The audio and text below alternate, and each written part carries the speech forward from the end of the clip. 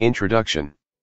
The history of modern Ethiopia is being compiled by the activities and events that take place each day in the nation's supreme and sustained drive for progress in all fields. As head of state, the prime mover and the driving force in this drama, the public utterances of His Imperial Majesty are, in many respects, a mirror of these activities and/or the events that determine the course and tempo of Ethiopia's development. On the 75th anniversary of his birth, it seems proper and fitting to record some of the most important of these utterances made on the many occasions that merited public statements from His Majesty the Emperor during his lengthy, brilliant, and devoted service to his country and people. It is impossible to include all of the Emperor's pronouncements in one volume.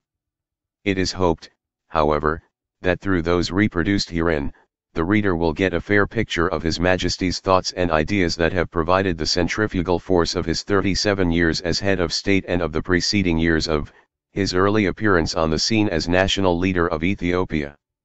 These speeches, some of them excerpted, in the variety of occasions for which they were intended, as well as in the many subjects on which they deal, portray the breadth of the Emperor's vision. They detail the persistence, the determination, and the unflagging drive with which he pursued the application of modern Ethiopianism to which history cannot fail to testify. The Emperor's idealism, coupled with his insistence on transforming his country, both on the domestic and international fronts, his courage in the face of adversity, his unchallenged perspicacity, his keen sense in evaluating world events, his unfailing respect for principles, and his abiding faith in humanity, aspects of all of which are found in his public utterances, should make this volume a ready reference to certain phases of the history of modern Ethiopia. As the central figure in the renaissance of the nation after its 5 years of trials in the late 1930s, His Imperial Majesty's vital and indispensable leadership has played a distinctive and decisive role. His appearance before the League of Nations and his impassioned plea for justice for Ethiopia and all small nations and for international morality still remain a classic example both of the breadth of his vision and of a profound comprehension of the foibles of international life. Subsequently, despite the failure of the League of Nations to live up to its covenant and the grueling distress that both the Emperor and his country suffered as a result, Ethiopia, under his leadership, was among the first nations which, at San Francisco in 1945, built the United Nations on the ashes of its predecessor, the defunct League of Nations. In these pages will be found expressions of the spirit and the faith that animated the Emperor in this lofty role in international politics. His primary motivation, that of raising the standard of living of the Ethiopian people and restoring the ancient stature and glory of his nation, runs through the theme of the majority of his public utterances. In them can be clearly seen the inseparable impulse of his whole career. This dedication was amply exposed as he spoke to his people and the world in the speeches contained in this book. Although an ardent reformer, Emperor Haile Selassie is no iconoclast. Thus, he has advanced the policy of modern Ethiopianism, a philosophy which he has put into practice from the earliest years of his public career. The Emperor, addressing the nation on the 24th anniversary of Ethiopia's victory over aggression, said, "Ethiopia is an ancient land and her civilization is the result of the harmonious alchemy of the past and the present and upon which we confidently build for the future. This heritage is the bedrock of modern Ethiopia. In it the people have chosen to distill from the past that which is useful and enduring, to adapt those worthwhile attributes of our present-day world and to fashion this modern Ethiopianism, the foundation of our social order that has served so admirably the purpose of the nation's steady advance." An absorbing interest in youth has characterized the Emperor's entire public career, and is infinitely more than just a formal, enlightened paternalism. It is grounded in the fact, so frequently expressed by him, that his Ethiopia is built around the future. Haile Selassie I will go down in history as a leader whose concern for posterity has been both avid and constant. He has always kept close to the people and in particular to the nation's youth in whom, as the speeches herein illustrate, he places immeasurable faith and confidence.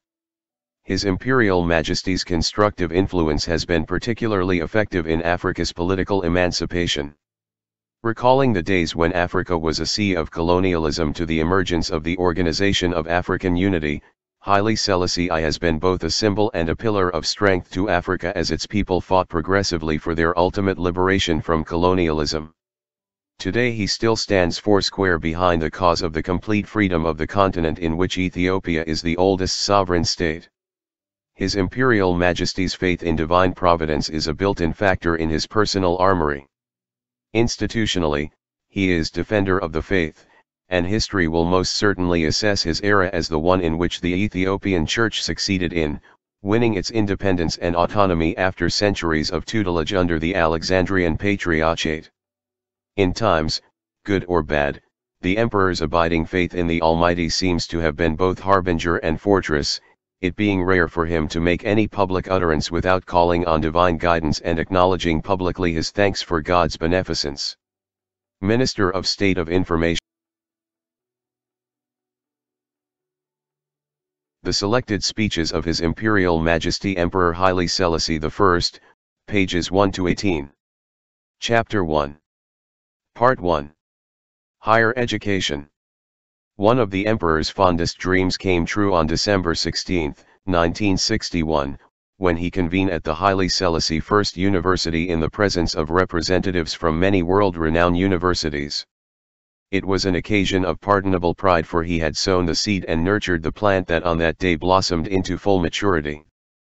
Prior to this event, to fill the gap, hundreds of Ethiopians were sent to institutions of higher learning abroad, a project that began in the earliest years of his ascension to the throne.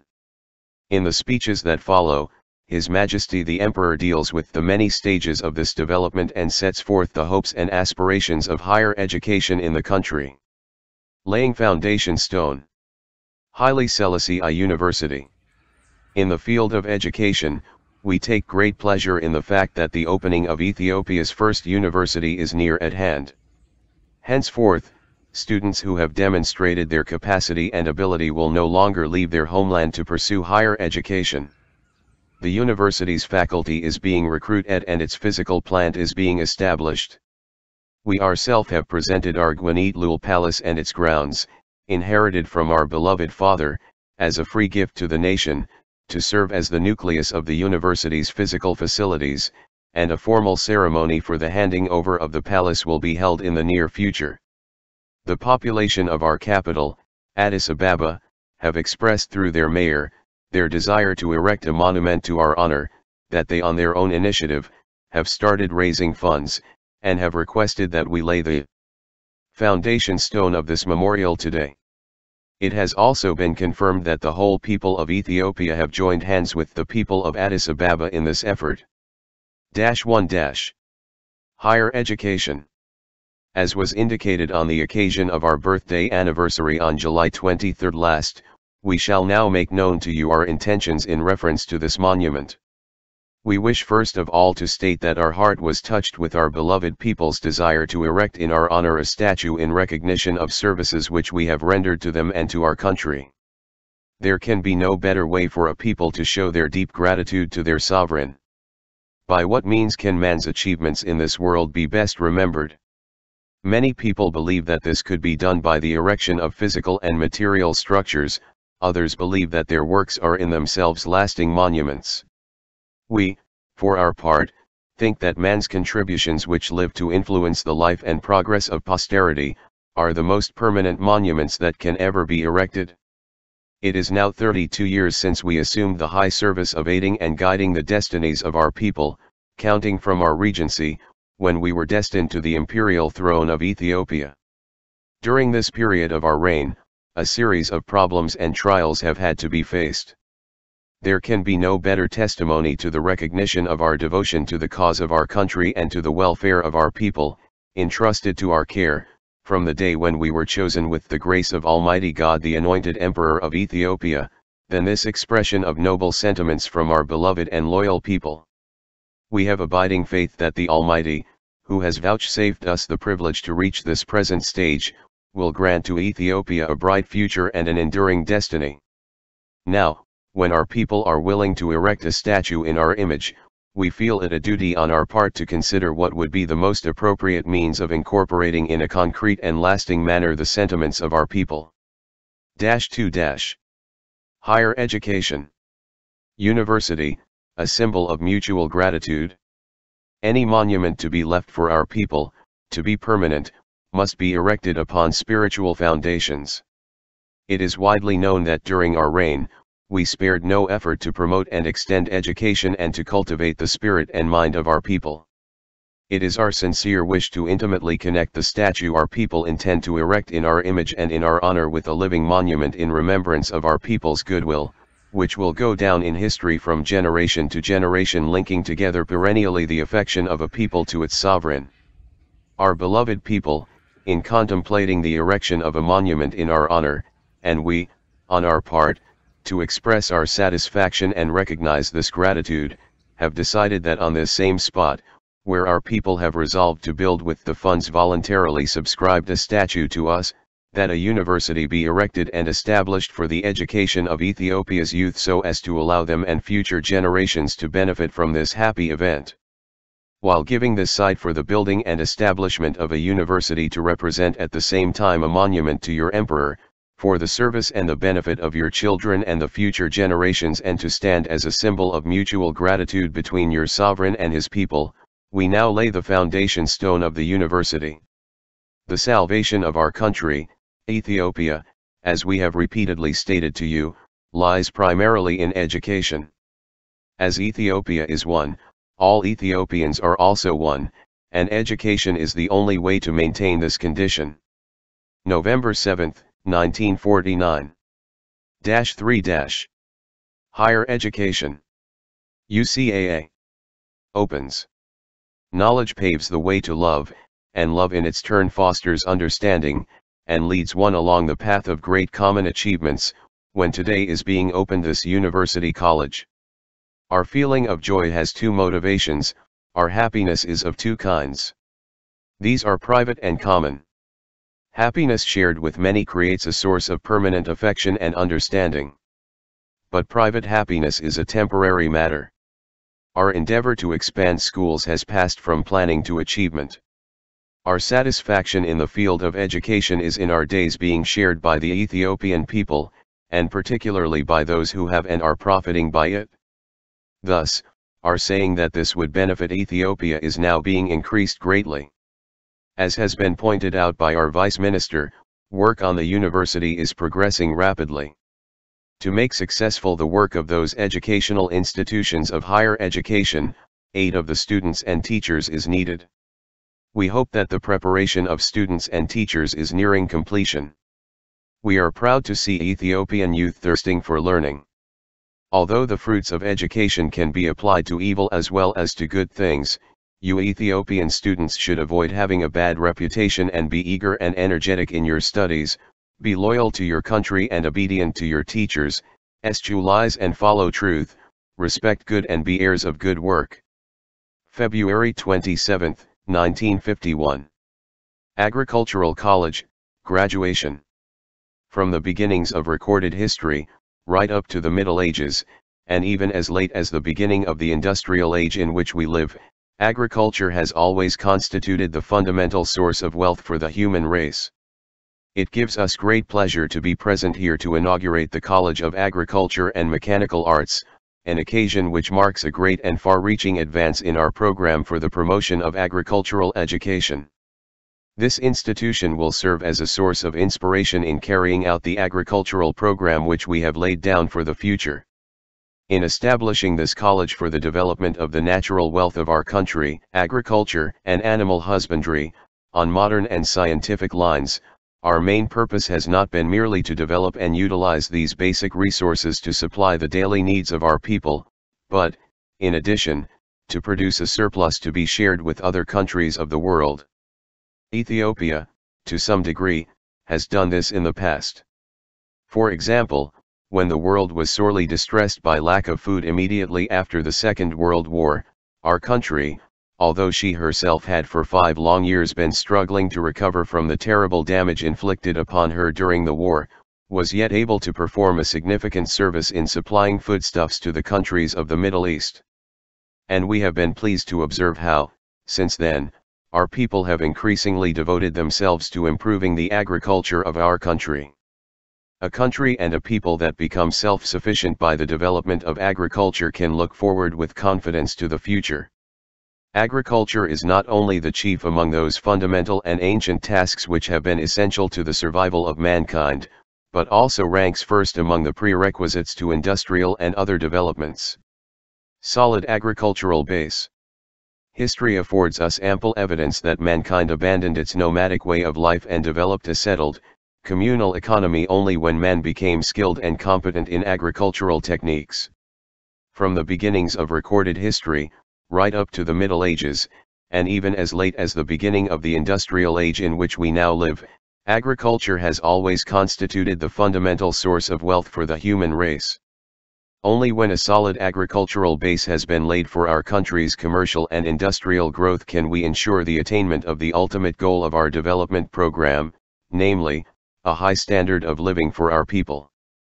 Commerce and industry, being concerned in the main with production and distribution, can only develop and profit from existing resources, but cannot actually create things which did not exist before. Most of the districts of our Haile province are populated mainly by nomadic people. Now that we are in a position to anticipate an adequate water supply from the rivers and wells in the region, the area will flourish and land will no longer lie fallow in the province if only the people of Ogaden, ESA, and Adal could be educated in agricultural techniques. All this can be attained only by means of the wisdom which flows from the fountain of education. While this college will serve the whole of our country, its being established in the province of Haile is the result of careful planning and consideration on our part. Even in this nuclear age, in spite of the revolutionary changes in man's way of life which science has brought about, the problem of further improving and perfecting agricultural methods continues to hold a position of high priority for the human race. It is hard to believe that a substitute can ever be found for the occupation of agriculture, a sacred task graciously conferred upon man by God to serve as the source of his well-being and the basis of his wealth. Share and exchange. Our country, Ethiopia, being blessed with an abundance of natural resources, need not be anxious about her own needs. However, it is our constant endeavor and our firm desire, that our people will produce not only enough to meet their own requirements but that their production will enable them to share and exchange the fruits of their labor with other countries.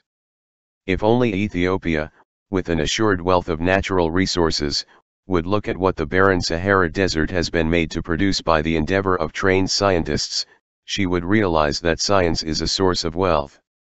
We would, therefore, have our students and scholars accept as their primary duty the attainment of scientific knowledge through education.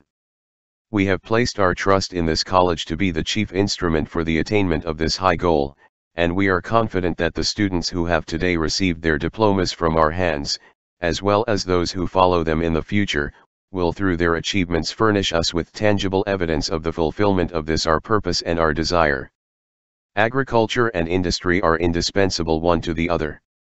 Only close cooperation between these two branches of knowledge can guarantee the fulfillment of our program of economic development for our country. This college, which holds a prominent place in the plans we have laid down for the prosperity and welfare of our beloved people and country, can look forward to receiving the same constant support which we have shown in the past. It is with pleasure that we express on this occasion our gratitude to our great friend, the United States of America, for the generous and significant assistance they have given to this institution as part of their great effort for the development of the spirit of cooperation and understanding among the nations of the world. We would request His Excellency the Ambassador to convey our thanks to his government. If the late Dr. Bennett, who laid the plans for this institution and whose great desire and tireless efforts to achieve the establishment of an agricultural and mechanical college in this country are well known to us, were with us today to see the fulfillment of his plans, how happy he would have been. With deep sorrow in our heart, remembering the words man proposes, God disposes, we pay a tribute to his memory in this hour. We would like to express our sincere thanks to the Director of the Point 4 program in this country, the President and staff of this college, and all of our officials who have labored to bring this institution into being. It is not enough for the children of Ethiopia to be recipients of education. They should never forget that the responsibility for passing on this knowledge to others and of handing it over to the next generation rests on them. January 16, 1958. Engineering College, Graduation. The existence from ancient times of marvels of construction, among which Ethiopia proudly numbers the monuments at Aksum, the remarkable rock churches and other engineering wonders attest to the long history of the profession. It gives us great pleasure to be present here today to award degrees to the first graduates of this College of Engineering, which we inaugurated with such high hopes but a few short years ago. This first graduation ceremony marks another step towards the fulfillment of the goal which we have set for ourselves and for our country in our overall program for the development of Ethiopia, to which we have so long devoted ourselves. When we observe the tangible results produced by our program of education, to which we have dedicated the major portion of our time and efforts, it helps us to bear lightly the burden of our labors, and provide for us and for you as well an occasion for legitimate pride. Although the first institution where men received formal training in engineering was established only a little over 200 years ago, the science of engineering is one of the world's oldest. The existence from ancient times of marvels of construction, among which Ethiopia proudly numbers the monuments at Aksum, the remarkable rock churches and other engineering wonders, attests to the long history of the profession. Even in our day, engineers are seen constantly adopting and adapting to their current needs the techniques developed in those remote times, thus fusing the ancient and the modern, the old and the new. As you advance in your profession, the value of thus combining ancient and modern skills will become apparent to you.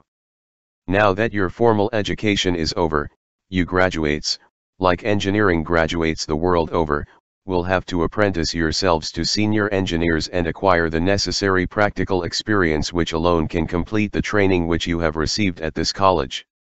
The degree which you receive today testifies to your growth in knowledge and training. But the measure of your growth in real artisanship remains to be revealed in the work which awaits you in your future careers. Your success in your profession will not depend on your possession of an engineering degree. It is rather to be judged by the service you render in future and by the tangible results of your labors. Having passed the academic test posed by this college, you now move on to face the more arduous tests posed by life. And the only way to face these tests successfully is to be spiritually prepared for them. Do not make the mistake of assuming that having taken your engineering degree you can put training and study behind you, and can afford to neglect the acquisition of further knowledge and skill. Man's education never stops, and in a profession as complex and difficult as yours, you must strive ceaselessly to put into practice your theoretical knowledge, and to keep yourselves abreast of new technical developments. If the product of your labors is not commensurate with the advantages you have received from education, your efforts thus far will be judged futile and worthless. Throughout your life, your mettle will be tested by the work you do, and your reputation will depend on the outcome of this test.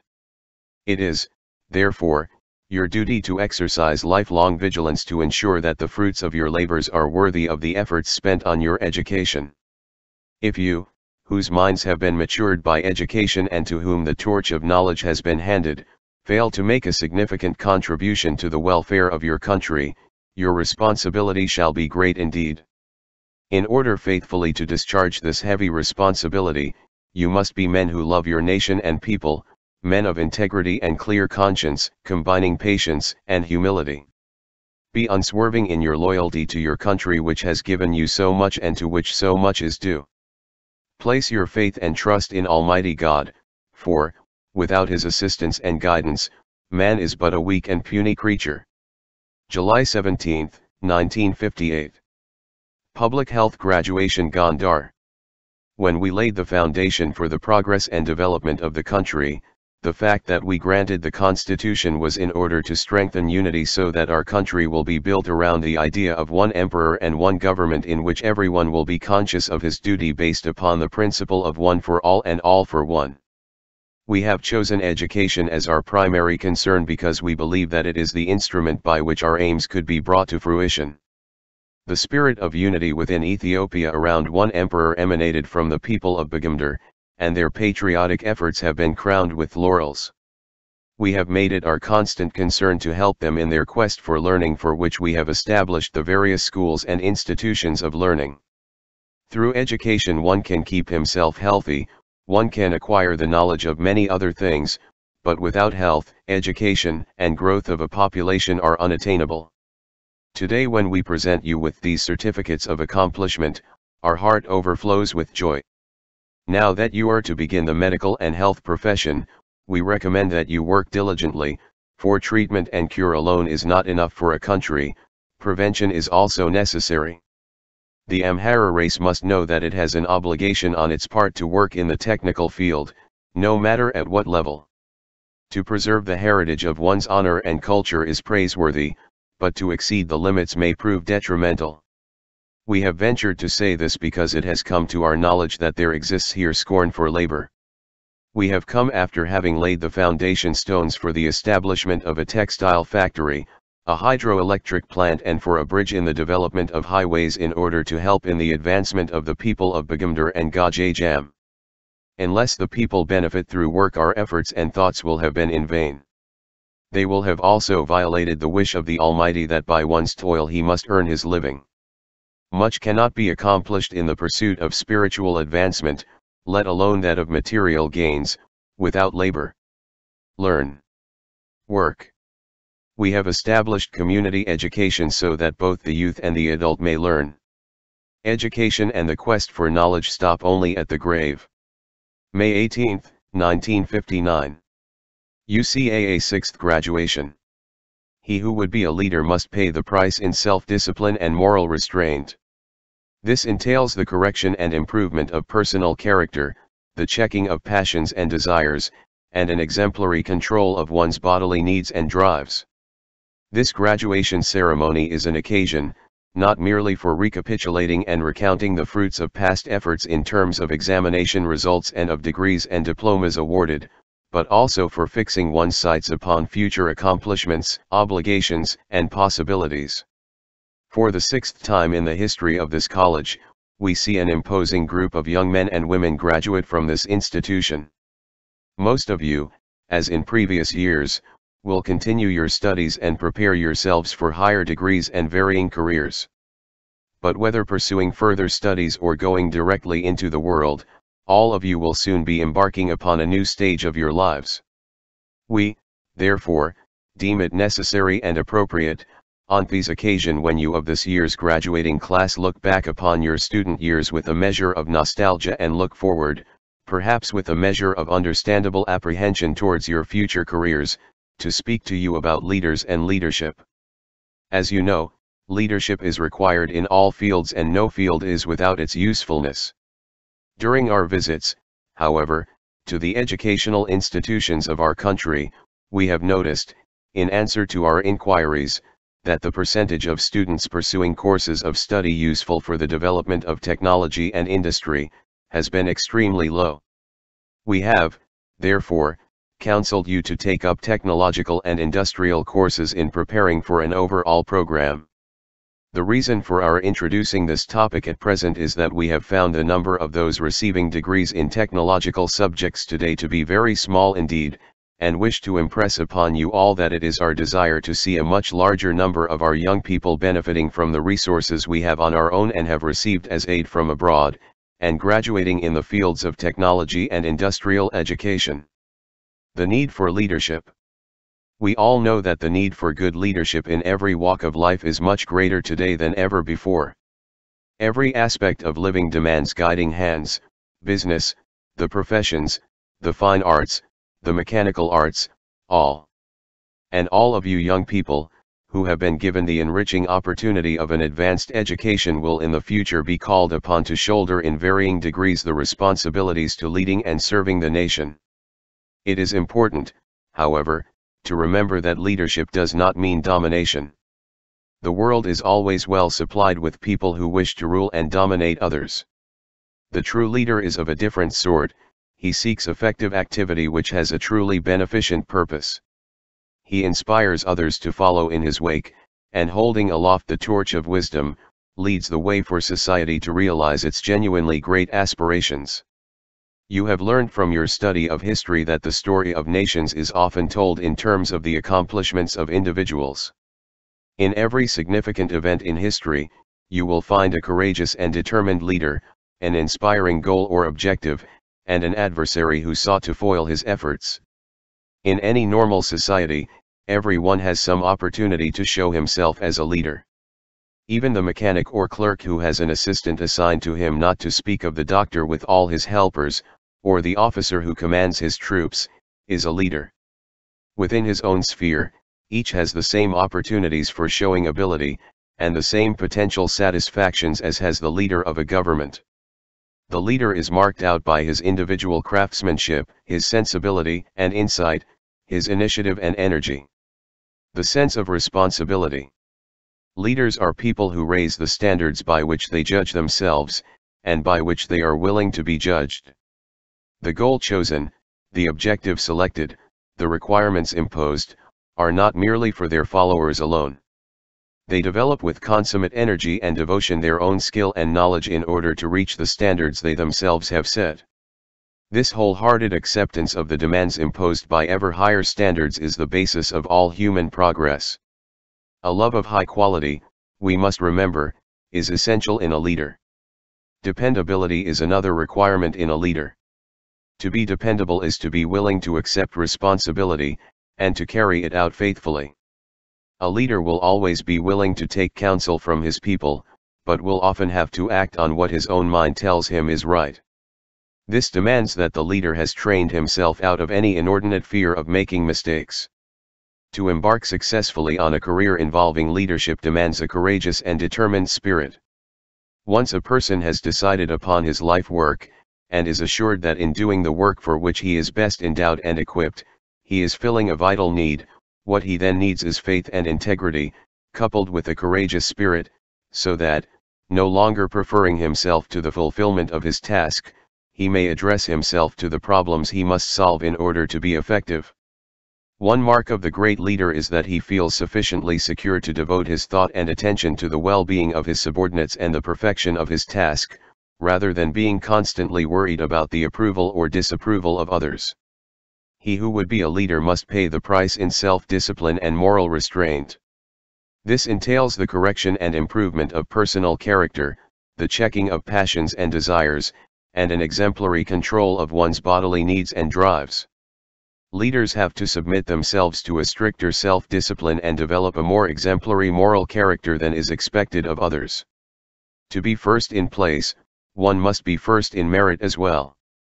It should not surprise us then, to find that the greater number of acknowledged leaders have been people who trained themselves in the art of discipline and obedience. He who has not learned to render prompt and willing service to others will find it difficult to win and keep the goodwill and cooperation of his subordinates. A leader must stay ahead. Further, a leader must possess initiative, which is the creative ability to think in new ways and do new things. The leader has always to stay ahead. He cannot afford to set up a procedure, and then fold his hands and linger lazily watching it work. He cannot be content merely to see new trends and take advantage of them. He must keep his imagination vividly alive, so as to originate ideas and start trends. A word of warning is in order here. To help one's subordinates or dependents at the cost of harm to the public, is tantamount to sacrilege and blasphemy. It is unfortunate, that many in positions of leadership, both great and small, have been found guilty of such practices. A good leader is devoted to his work and will willingly forego even the demands of sleep to see its accomplishment. This does not mean that he is impetuous. On the other hand, he maintains a balance between emotional drive and sound thinking. His labors, which sometimes appear excessive, derive from his firm realization that unless a man undertakes more than he can possibly do, he will never be able to do all he can do. It is his enthusiasm that stimulates his energy. No matter what our point of departure in speaking of leadership, we reach the inescapable conclusion that the art of leadership consists in the ability to make people want to work for you, when they are really under no obligation to do so. The true leader is one who realizes by faith that he is an instrument in the hands of God, and dedicates himself to be a guide and inspirer of the nobler sentiments and aspirations of the people. He will kindle interest, teach, aid, correct and inspire. Those whom he leads will cooperate with him in maintaining discipline for the good of the group. He will instruct his followers in the goals towards which to strive, and create in them a sense of mutual effort for attaining the goal. Basic aspirations. To sum up, there is no power on earth, in this university or elsewhere, that can take a clerk from his desk or a mechanic from his bench, and easily mold him into a leader. To develop oneself, one has to develop one's own initiative and perseverance, a man has to strive in order to grow. As educated people, you will be looked up to, and much will be expected of you. You will be regarded, and rightly so, as those who have the necessary knowledge and the ability to inspire, to guide, and to lead. It is for this reason that we expect from you, to whom we have given the opportunity of education in your chosen fields, great and productive service to our country. These fundamental ideas of which we have briefly spoken this day, constitute, we presume, part of the thought you have absorbed during the course of your studies in this university college. May these basic thoughts accompany you during the years ahead and aid you in accomplishing great things for our beloved country, Ethiopia. In conclusion, we would like to express our thanks and appreciation to the members of the faculty and the board of this university college for their zealous and untiring efforts for the growth of knowledge and the development of character in the young people who learn here. We would like especially to entrust our Vice Minister of Education, on the basis of the statement made by him regarding the expansion and growth of education in the country, with the high responsibility of assiduously and untiringly striving to carry out the schemes mentioned and the decisions made by the board. July 17, 1959. Graduation, Building College. You, the students who leave these halls today, have justified the trust and confidence which your government has reposed in you in selecting you for attendance at this school from among the many who have clamored and who still clamor for the opportunity to study here. In your future work, in your daily life and activities, be ever mindful to prove yourselves worthy of trust. Let all that you do contribute to the ultimate benefit of your motherland and your fellow men. Let your work always be such that you can take pride in it, and if you do so, your country will have reason to be proud of you. July 14, 1961. 18-